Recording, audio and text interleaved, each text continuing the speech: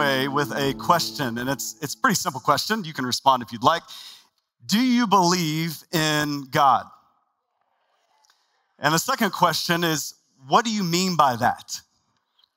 You see, I think the reality as we walk in here this morning in the heart of the city of Phoenix, the fifth largest city in the country, we have different ethnicities, nationalities, backgrounds, church backgrounds, no church background at all. As we walk in here this morning and sing songs about God and proclaim God through his word and pray to God and all these different things, all of us walk in here with different presuppositions about God, different ideas about God, different conceptions based on our experiences about God. And so some of us in this room, if we're honest, hey, we see God as a ruler.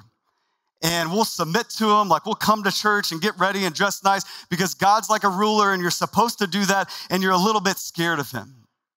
Some of us, you see God the opposite of that, right? You see God as primarily relationship, and you see God as like a best friend who will carry you when life gets hard. Some of you may never say this, but you see God as a genie, and he's just there to grant all your wishes and help you accomplish all of your dreams. And the reality is I could go on and on with that list. Like all of us come in here with different ideas about who God is. And this is so important. A.W. Tozer, an old theologian, said this way, that what you think about when you think about God is the most important thing about you. Someone else said it this way, that your view of God determines your response to God. That how you view God, if he's really big, then you'll give your whole life to him. You'll worship him. You'll obey him.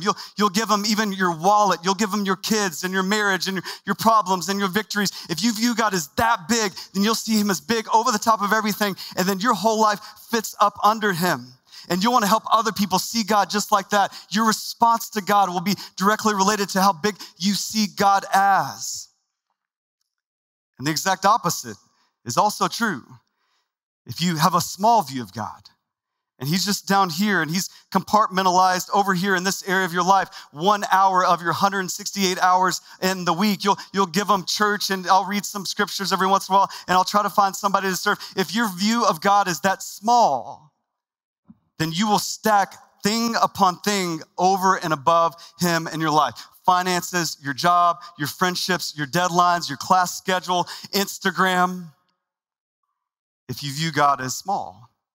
Because the way you view God will dictate how you respond to God. It's like in marriage. I've done so many weddings where at the beginning, man, the couple's getting ready to get married, premarital counseling, they're engaged, they're excited, they're planning the wedding day, and man, they see each other as so big. And they see each other as so big that they'll do crazy things, like spend 3 to 6 months to 12 months of their salary on a shiny rock. They'll do things that they've never done in their life, like write poetry. They'll do things like they'll burn CDs of their favorite songs, and they'll drop them in her mailbox in college when she doesn't know, and she'll just get that as a surprise. I'm telling my story a little bit right now, and I'm dating myself in the process. You'll do crazy things because you'll see, well, she's so big, and he's so big. And then on the flip side, several years later, if you could be a fly on the wall in a marriage counseling room, man, things have changed. They've seen the ugliness of each other's sin. The rock's still on the finger and it's shiny, but their marriage is pretty dull. And they start to not see each other as big. They start to find ways each other is small. And instead of finding their strengths, they see, well, I see that as a weakness. And over the years, that's what begins to happen. And then the way they see each other affects how they respond to each other. So you start hearing them say things like, well, I'll do this if she does that. Well, I'll commit to this, but first he's got to say this. And you know what? Maybe it's not even worth trying anymore. Maybe this marriage has been over for a long time. And their response is directly related to their view of the other person. And so what I always do in those moments, what I like to do is I always say, okay, you've told me about the now. You've told me about the present. You've told me about the conflict. Now I want you to tell me about the beginning. I'll just ask them like, hey, tell me about how you proposed, which is always a little bit awkward because they want to be mad right now. And I'm like, no, tell me how you proposed. Who was there? What'd you feel? Tell me about the wedding day. Tell me about the honeymoon. Tell me about your first home. And they're like, no, I don't talk about it right now. I'm mad at her. No, just let's go back, hit pause, and let's go back to the beginning. And how did you view her? How did you view him at the beginning? And how could you respond today in light of that? And I tell you that because that's what we're doing today. We're going to go back to the very beginning of our Bibles, Genesis chapter 1. You shouldn't need your table of contents. Just turn to the first page. And we're going to start this brand new series, In the Beginning. And we're going to look at God and who he truly is and how big he truly is. And then we're going to shape and form our response to God after that. See, as we look at the story of Genesis, man, we're going to spend 9 weeks in the book of Genesis, and it's a story about a lot of things. It's a story about creation. It's a story about humanity. It's a story about marriage and sin and sex and shame and purpose and work. It's a story about a lot of things, but over and above all those stories is a meta-narrative, a meta-story, a grand story, and it's a story about God. And what I hope for in this series is that in your life, however you view God right now, that it would just get a little bit bigger. And as a result, your response would get bigger too. And so we want to help you with that. AC mentioned it. We gave you this study guide when you walked in. I'd love for you to grab it right now. You can just thumb through it briefly with me. You'll see an introduction at the very beginning. You'll see how to use this guide, a table of contents for every week of this series. You'll see a place to take notes. I hope you'll do that. That's how you remember things. That's how you embed in your life who God is and his character and his nature, that you would take notes. You can see you can do that today. You'll see our sermon title for today is Out of Nothing. And then you'll see some questions and thoughts and for reflection. And you're meant to go through that with other people during the week in a community group. And some of you, the reality is you're not in a community group and it's intimidating to go to somebody's home and study scripture. And so what we are doing is life in community, a 6-week, not a commitment forever, a 6-week community group on campus. The reality is our church is growing and we can't fit y'all in everybody's home anyway. Right? And so we're bringing it to the church. So February 6th, we're starting a community group at the church. And we'd love you. If you're not in a community group, come and go through this study guide and journey with us to see how big God truly is. All right, so we want to help you. And today, we're going to look at Genesis chapter 1. We're going to see this idea of out of nothing. And as we look at it, if you're new to the Bible, God gives Genesis through a guy named Moses. Moses wrote the first 5 books of our Bible called the Pentateuch. And God gives Genesis through this guy, Moses, in a very specific time, not 2024 in America. He gave it to the Israelites after they had been rescued out of Egypt, out of slavery in Egypt. And in Egypt, in this time, they had about 2,000 deities, 2,000 gods. And so the primary purpose of Moses writing to the Israelites about the creation of all things is to show them who God is. So as you take notes, that's what we're going to do. So I'm going to give you 3 characteristics just from Genesis chapter 1 of who God is. The first thing is this, if you want to write this down. God is self-existent. God is self-existent. We see that from the opening verses of Scripture. Chapter 1, verse 1, look at it with me. It says this, in the beginning, God. Grammar students, notice this. God is the first subject in all of the Bible. That it all starts with him because the whole Bible, the whole universe is all about him. Amen? And that's how it's set up. And that's what we're meant to see in creation. And here's the reality is many of us struggle in life because we don't start with him, we start with us. The reality is today in 2024 in America, we live in a self-help, self-care, treat yourself culture, right? And let me tell you, it's good to know yourself. But if you know more about your personality than you do about the attributes of God, then something is off. And you will never find true purpose and joy and meaning in life. Why? Because life is set up not with in the beginning you, but in the beginning God. It all starts with him. And the reality is in this day as well, sometimes they may have thought it starts with us. Like God rescued us out of slavery in Egypt. We're God's people. Like we're his chosen. We're his favorites. And he rescued us out of slavery and darkness and sin. And now we are free. And God through Moses is reminding them, I did that for you, but it's not about you. It's about me. See, what's interesting, if you can just put yourself in this place and time, that these Israelites who are reading this about who God is, how it all starts with him, that basically what they knew about God, this is before Scripture, right? Put yourself back there. All they knew is God is a rescuer. They were enslaved. He rescued them. Now they're free. That's all they knew. They didn't know creator. They didn't know all-powerful sustainer of the universe. They don't know much about the character, nature, person, and work of God yet. And so Moses says, hey, you need to know this, and we got to go all the way back to the beginning so you can see who God truly is. And what I love about our church, man, it's so good that we're doing this series right now so we can do that. The reality is some of you have been coming to this church for years and years and years. But there's a lot of you that are brand new to the faith. Last year, we had 55 baptisms just last year alone. February 11th, we already have several of you signed up to get baptized and celebrate your new faith in Jesus. I mean, we love that, amen? And more of you need to sign up to get baptized on February 11th to celebrate that in obedience to what God has done in your life. But the reality is some of you, man, you're like, I know that Jesus rescued me out of sin, self-righteousness, and shame and brought me into new life. I'm free in him. And that's amazing. We love that. But it doesn't stop there. It doesn't stop with baptism. But we want you to learn about God and go to things like classes and groups and get the study guide and expand your view of God. He is your rescuer, but he's so much bigger than that. And that's why there's 66 books of the Bible written by 40 plus authors over 1,500 years. They're all pointing to who God is. And we want you to see that and respond accordingly. And that's what we're doing here.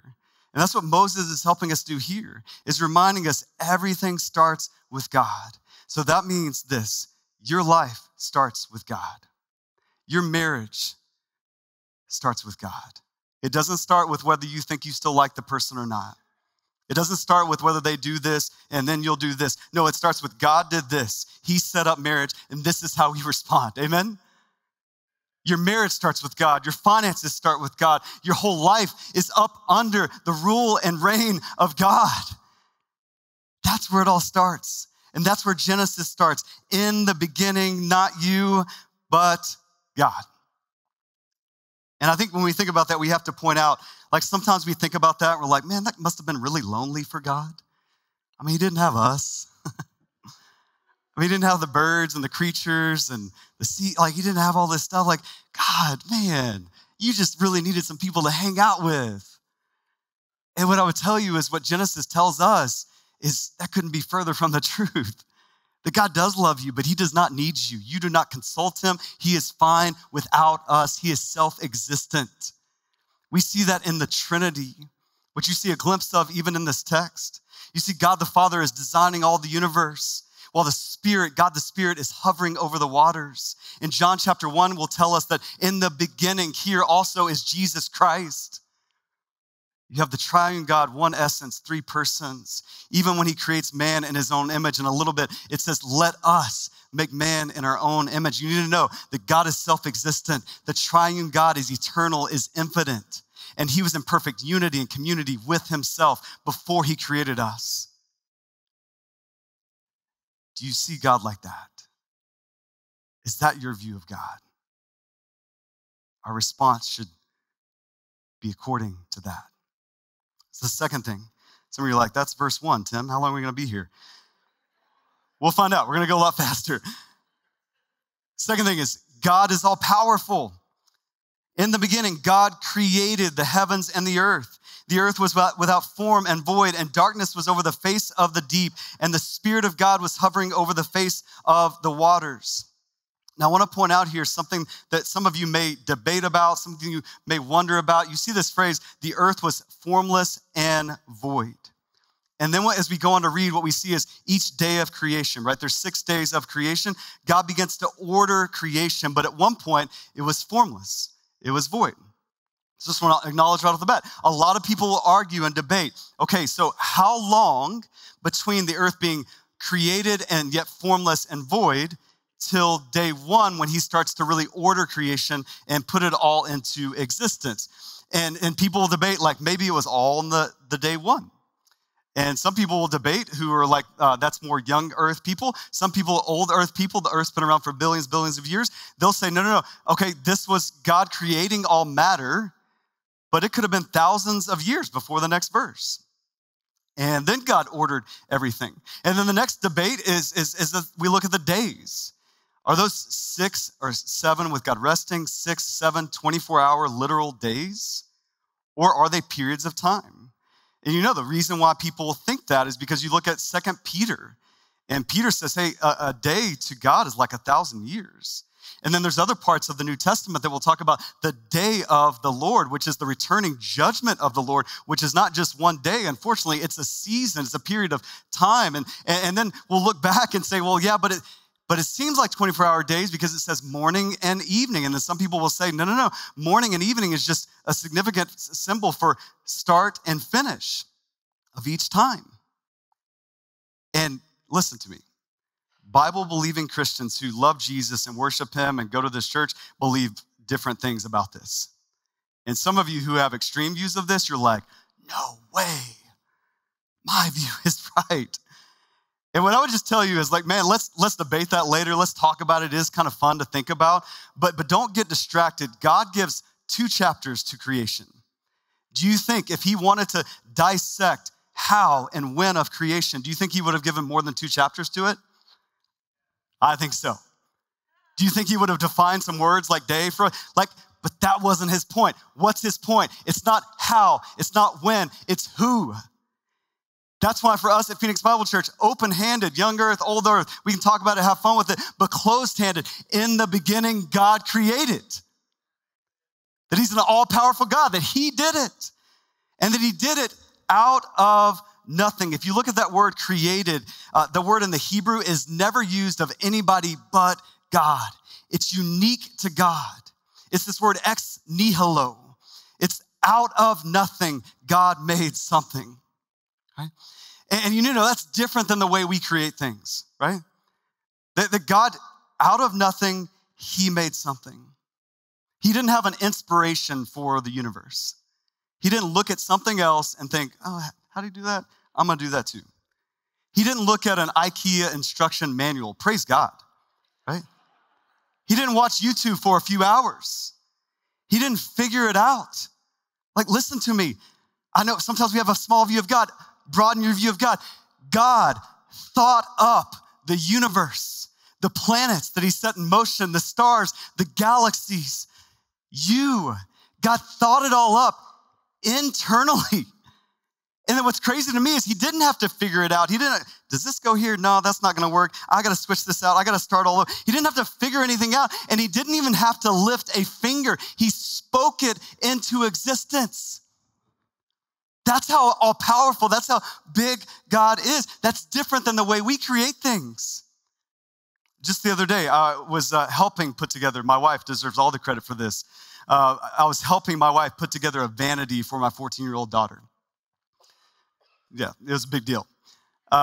She can organize all her makeups, get the lights on her, all that kind of stuff. And my wife spent a lot more time than I did, but she was having trouble with the lights and getting them installed. And so as the husband who I turned in my man card a long time ago. So just to let y'all know, I'm not handy, but I just said, hey, babe, let me help with that. And man, like 3 hours later and 40 YouTube videos later, I was like kneeled under this vanity, like all awkward, contorting my body, trying to put these lights in and figure it out. Do you know God puts together the entire universe and doesn't have to do any of that?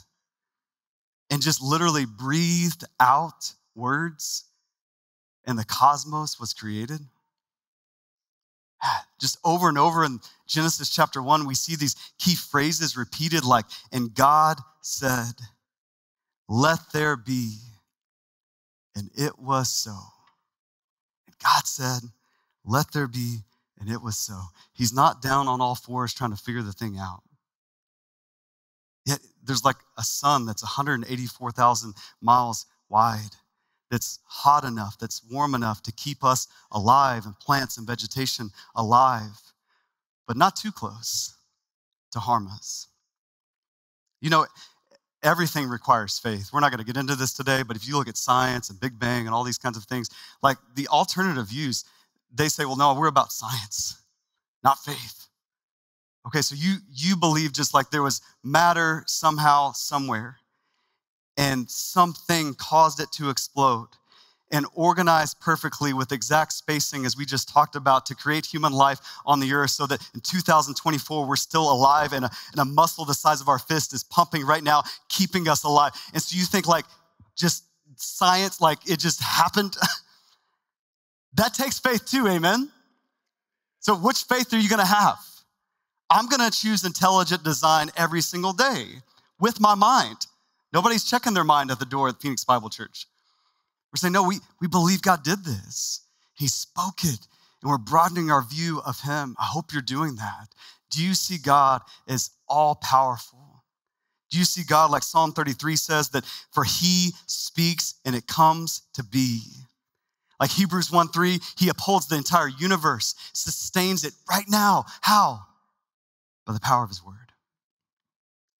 My thought, I was thinking about this week. So if all of the universe obeys the word of God like that, how should we obey the word of God? How should we respond when God speaks? When God speaks in your life to tell you how to live, how to manage your finances, how to do marriage, how to do friendship, how to do church, like how should we respond? If that's how the universe responds to the word of God, how should you and I respond? Is your view of God too small? Just from Genesis chapter 1, we see he's self-existent. He's all-powerful. Here's the last thing. He is awe-inspiring. That as God creates everything with the power of his word, what we are seeing is the master designer at work. Like Chip and Joanna Gaines have nothing on God. Amen?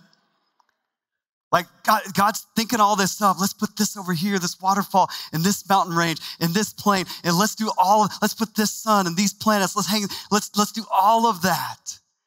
God is this awe-inspiring master designer. And let me just tell you, we're looking at a lot of verses, a lot of days. And so I wanted to group it up so we could see it concisely together. So the first thing we see is day 1 and day 4, God creates light. Verse 3, look at that verse. It says, and God said, let there be light, and there was light. Verse 16, that's day 4, and God made the 2 great lights, the greater light to rule the day and the lesser light to rule the night, and the stars. Just briefly here, many of us will wonder if you really look intently, okay, so God created light on day 1, but not till day 4 does he create the sun. How does that work? And some of you have wondered that, and some of you have never wondered that till now. Okay, but I want to tell you, this is one of those things. God doesn't give us a roadmap. God doesn't break down the specs of this, right? He just tells us this. But what we do when we're confused about things like this is we always let Scripture interpret Scripture.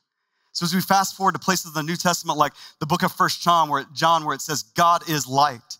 Like in the Gospels where Jesus says, I am the light of the world. Like in Revelation chapter 22, when we see that we won't need the sun in eternity because we'll have the very light of God himself. There's some aspect where God, he's so big, he's so powerful that he emits light from himself. And then on day 4, he actually creates the sun. You know, just a 184,000 mile wide ball of fire that's going to rise and it's going to set and it's going to bring us light. Right? God did that. He thought that up. He designed it. Then we see day 2, the sky or expanse is created. Verse 6, look at that verse. It says, and God said, let there be an expanse in the midst of the waters and let it separate the waters from the waters. That you think about, you have waters in the clouds up above, and then you have waters down below in the seas and the lakes and the rivers. And God separated that with what we call sky. Day 3, he creates land and water and vegetation. Verse 9, it says, and God said, let the waters under the heavens be gathered together into one place. Let the dry land appear. And it was so. God called the dry land earth, and the waters that were gathered together he called seas. And God saw that it was good. And God said, let earth sprout vegetation, plants yielding seed, and fruit trees bearing fruit in which is their seed, each according to its kind on the earth. And it was so. And Whole Foods and Trader Joe's, right? The dominoes just started falling, right? And we have vegetation because we have water and we have land. And we see God thought that up. Day 5 and 6, he creates animals and humans. Verse 20 says, and God said, let the waters swarm with swarms of living creatures, and let birds fly above the earth across the expanse of the heavens. And God said, let the earth bring forth living creatures according to their kinds, livestock, creeping things, and beasts of the earth according to their kinds. And it was so. Then God said, let us make man in our image. There's the Trinity. After our likeness, and let them have dominion over the fish of the sea, and over the birds of the heavens, and over the livestock, and over all the earth, and over every creeping thing that creeps on the earth. I'm talking way more about that next week, but God creates humans. And I want you to notice in this passage, again, we have key phrases repeated. One of those key phrases is, and it was good. And it was good. And it was good. And at the end of creating humanity, we'll talk about this next week, and it was very good. See, I know we have a sinful world, a broken world, a distorted creation, but by God's grace, how big is God? By God's grace, we can still look around and see his creativity on display. We can see the beauty and the functionality of all of these things still today, all these years later. God has preserved his wonderful creation. Aren't you glad? Where it's still awe-inspiring. Like light. Like just think about the function and the beauty of light. I was thinking about it the other day because in my closet, the string that we pull down to turn on the light in our closet, it just broke. And I'll just be honest with you, I didn't appreciate the functionality of light till I was like trying to navigate, is that black or is that navy? Like and some of you are like, yeah, we can tell. You couldn't tell. And I couldn't for a while. Like I needed light and we got it reinstalled 4 days later, again, just my handiness. Then I was like, oh man, I'm so thankful for light in my closet. But it's not just like the functionality of light. Like again, we know the sun in Phoenix. Do I need to say more? You know how the sun works, right? Like I thought about throwing pictures up of the sun, but I was just like, I think you got it, okay? But as I just think about the beauty of light, man, one thing you haven't seen is the light in our chapel stained glass. But you can see it now. I think we have a picture of it, maybe. Let there be light. Okay, maybe at some point we'll see a picture of our stained glass. But if you don't see it on the screen, drive by our chapel at night on 7th Avenue. After we've been in this building for a year, I just was like, hey guys, can we mount some lights and shine through that stained glass, and so that when you drive by at night, you can actually tell it's stained glass. And just last week, some people in our church, they got up on really high, cherry pickers, really scary, and they installed some lights. And so every night at dusk, you can drive by on 7th Avenue and see light coming through. And it's not just well, that's a cool accent. It was just, how can we let this community know the beauty of Jesus Christ, the light of Christ? And how could just something really simple like stained glass, how could it do that? Let me just tell you, my kids and I drove by the other day, and all of them were just like, wow. And some of that's because their dad's the pastor and they know it was my idea. Okay. But some of that was they were legit that's really beautiful. Because that's what light does. And as we look at other things like the land and water and vegetation, man, I thought about showing you pics of the Rocky Mountains in Colorado, the glaciers of Iceland. But listen, why go somewhere else when you can stay right here in AZ with Havasupai Falls, right? And I think maybe we don't have pictures for any of this, and that's okay, guys. We're restarting it right now. So don't look up, don't look back, just look at me. Try to imagine Havasupai Falls. Have you ever seen pictures of it? That blue turquoise waterfall just falling down. Did you know that's not just one falls, that there's 5 of them? There's the Navajo Falls, there's Mooney Falls, there's Beaver Falls, in addition to Havasupai Falls. My wife, we got to hike down into those falls, 13 miles with a big backpack. And I sprained my ankle. And it hurt so bad walking down in there. And listen to me, I did not care because it was so beautiful and magnificent. And I would do it again. Like my hamstrings have finally recovered all these years later. And I would do it again because it's just immaculate. It's beautiful. You know, God thought that up. Like the calcium and magnesium in the rocks that would naturally over time turn the water blue turquoise. God thought up calcium and magnesium in rocks and blue and turquoise.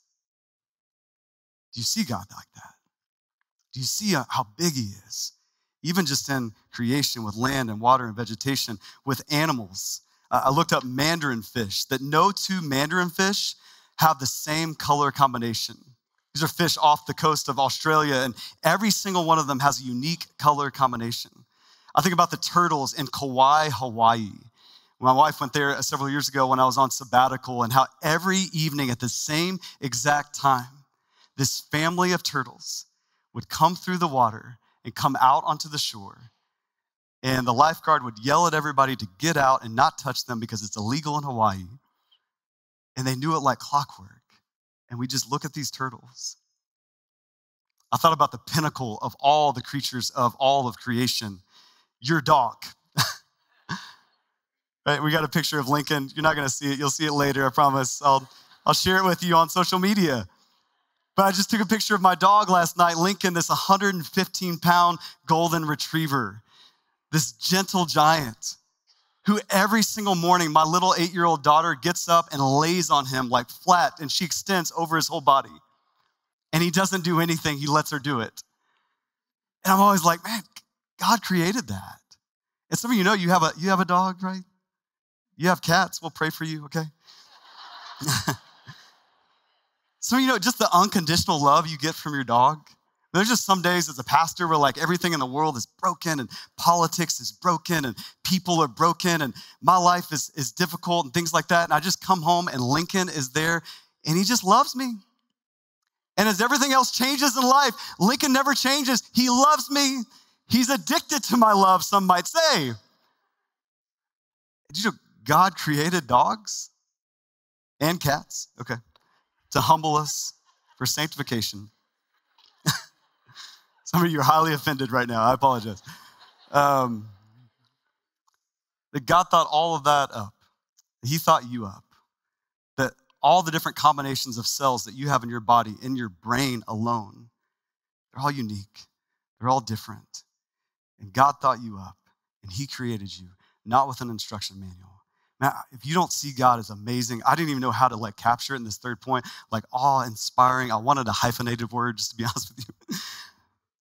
But just like amazing, awesome, like this is your God. This is how big he is. He transcends everything you can ever think, ask, or imagine. And yet, as we read continuously in Scripture to the New Testament, what we see is that God transcends all, but he also condescends to all. That God puts on flesh.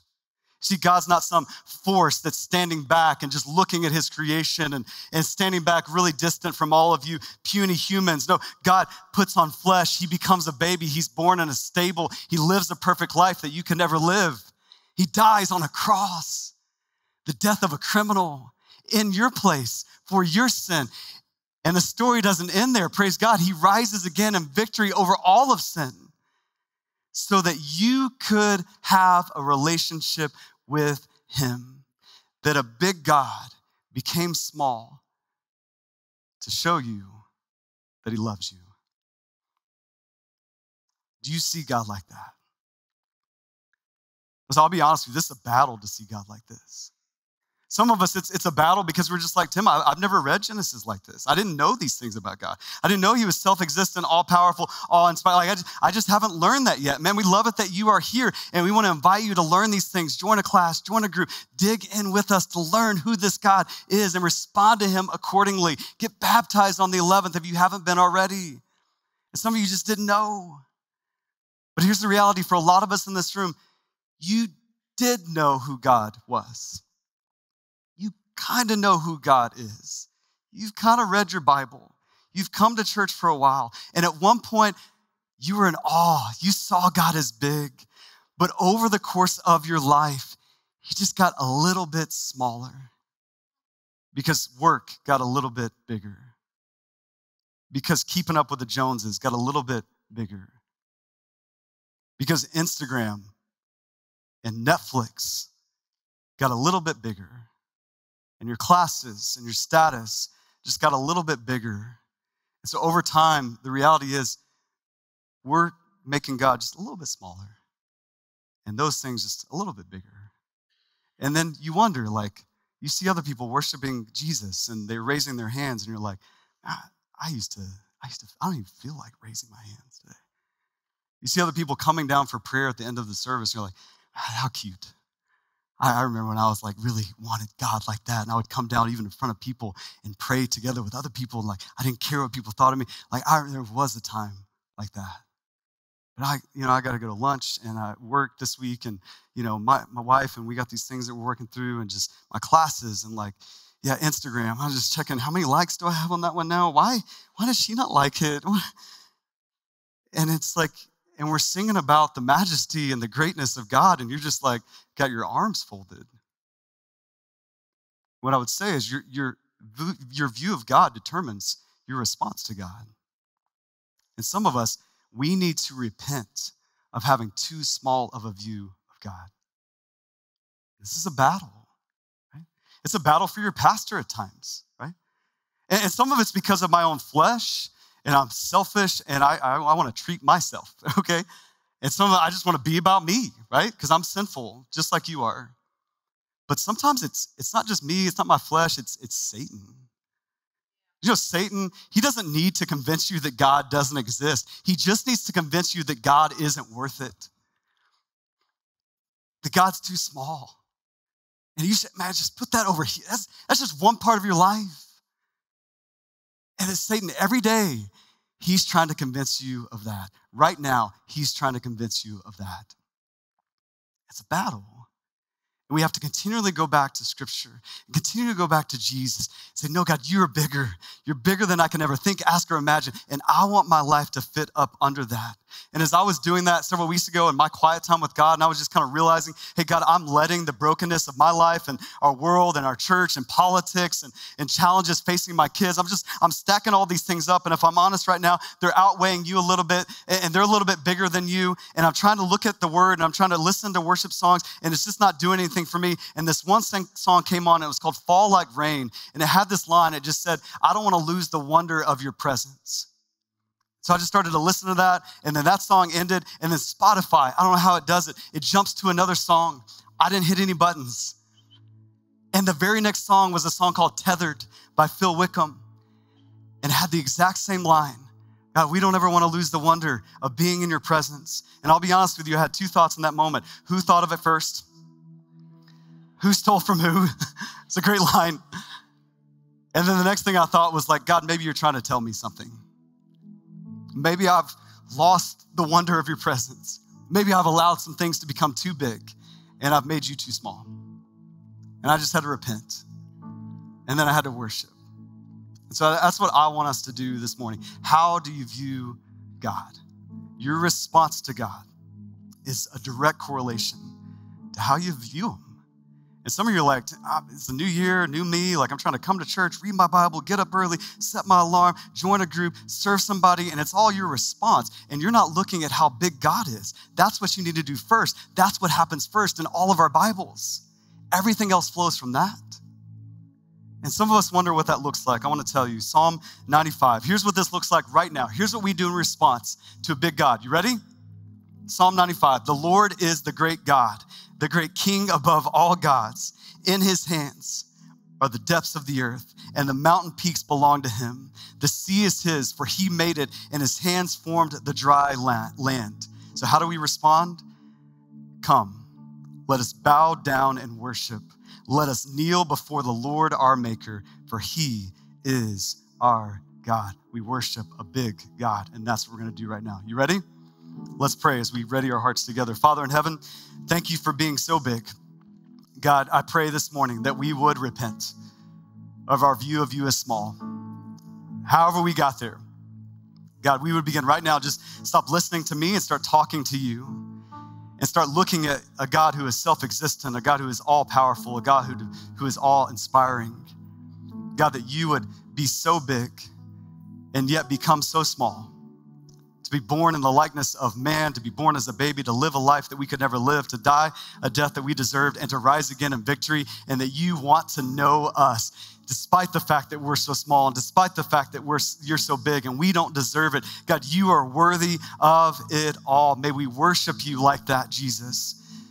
God, may we see you as you are and respond accordingly as one body this morning. In Jesus' name we pray. And everybody said, amen.